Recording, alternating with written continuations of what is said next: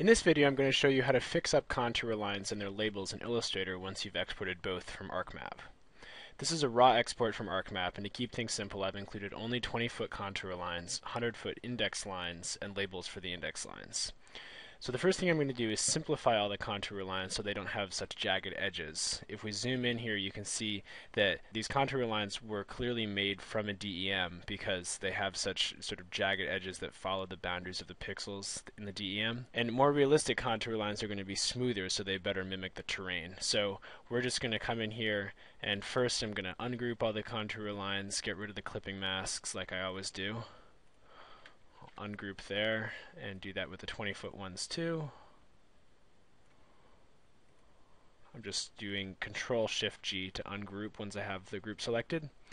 And then if I have both of those types of contour lines selected, I can come up to the Object menu and Path and Simplify. And I'll turn on my preview, and I'll simplify with a curve precision of somewhere up near 98 or 99. Let's see, just enough to get sort of the jaggedness out of most of those contour lines. You want to make sure that you're preserving the topological relationship of these contour lines so that you don't have these lines crossing when you simplify them. But we also want to make them a little bit more curvy. So about 91% looks good. You'll see that there are places where you might need to go back and do some touch-ups by hand. For instance, the topology here is a little bit too close, and we could come over and get our smooth tool and use that to help us smooth out some of these really tight corners. Working with contour lines can be a pretty labor-intensive process if you go through and make sure that first of all that they represent the actual landscape features as best as they can, and also just to remove a lot of the artifacts of producing contour lines from a DEM that makes these very jagged. So you could certainly spend a lot of time with the smooth tool. So our next step is going to be to position these labels so that they're a little bit more readable. In general, contour line labels should be positioned so that you can read them all sort of in the same orientation. So let's try to move all of these labels up so that they're in this area and they're all either roughly horizontal or at least sort of fanning out in the same direction. So I'm going to go and ungroup my labels, remove the clipping mask, select that and ungroup, and then I can move these labels individually. So maybe I'll put my 400 up there, put my 500, whoops, put my 500 up on this line, and I'm just rotating them using the rotate tool. That's R on your keyboard to access it quickly.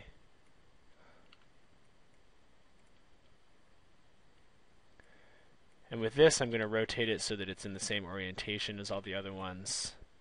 Basically, this is just so that you can read them all sort of with one eye movement, or by looking at one point on the page and really get a sense for how the elevation changes dramatically in that area. If I was going through and doing this comprehensively, I would move a bunch of the other labels on the map, but for the time being, I'm just going to work with this cluster of labels right here. So our next step is, of course, going to be to grab all of our labels and open our type character palette, and you'll see that these don't all have the same font size, and that's probably because of the export legacy from Arc. If we nudge them up and down just with our keyboard, up and down arrows, they fall into their actual type size, which is about 11 points. Let's just make that exactly 11 points. And we might also want to make these labels the same color as these index contours. Not that we'll necessarily leave all these contours the same color as they are, but it's just good practice for contour labels to be the same color as the contours that they're labeling. So I'm just going to select with the eyedropper tool the color of those index contours and then flip that over, so rather than being a stroke on those labels, it's going to be the fill. So there I am. And then our next step is going to be to actually cut these index contours so that you don't see the contour running straight through the label, but it sort of ends at either side of the label. And there are two options that we can use for that. Either we can actually take the scissors tool and cut the contour in two places, Or we can use clipping masks in order to create a halo around these labels, and then the clipping mask will define where you do and do not see these index contours. And I think that's a better option because it gives us more flexibility in the end.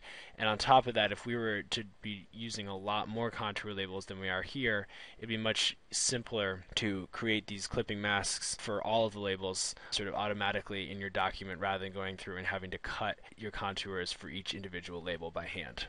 So let's grab all of our labels, and the first thing we need to do is make a copy of this layer that includes all these labels. So I'm just going to reduce that, drag that sublayer down to the new layer button down here and drop it. So now we have two identical copies of these labels, and I'm just going to lock the lower one. Those are going to be the text labels that will remain the text labels in our final draft, and I don't want to change them by accident right now.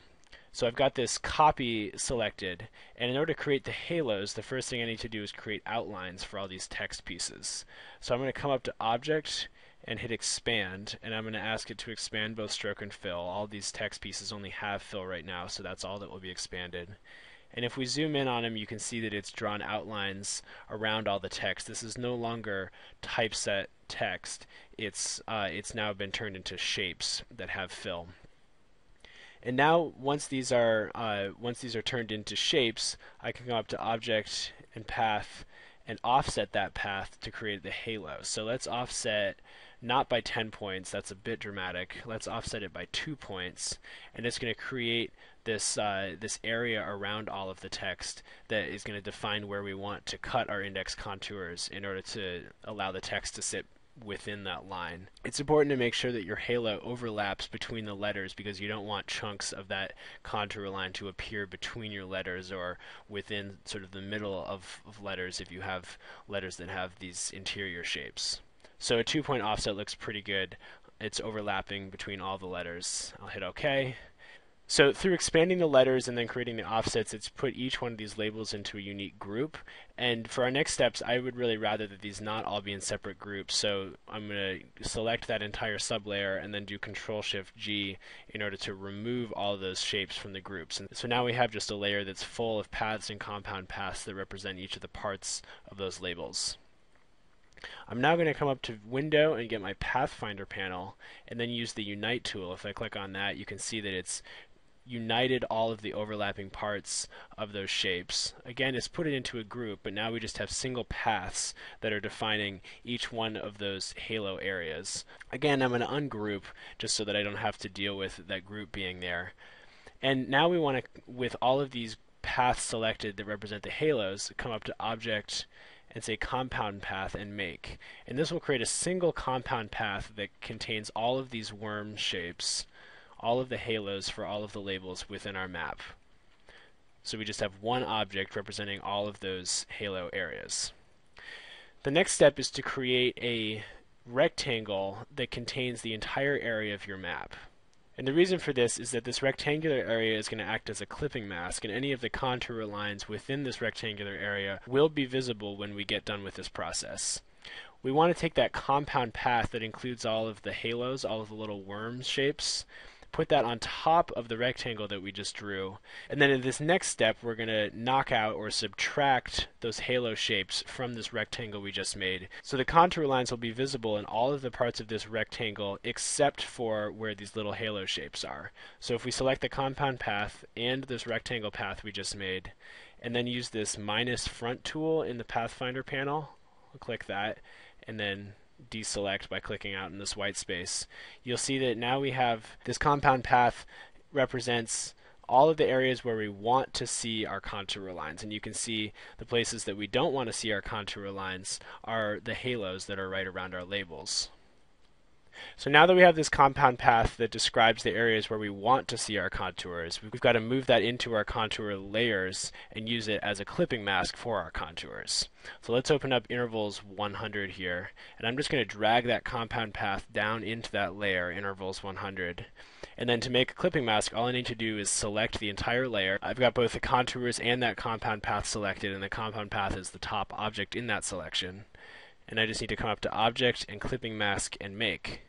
And there you go. If I deselect by clicking out in white space, you can see that it's knocked out the areas of those index lines where those labels are.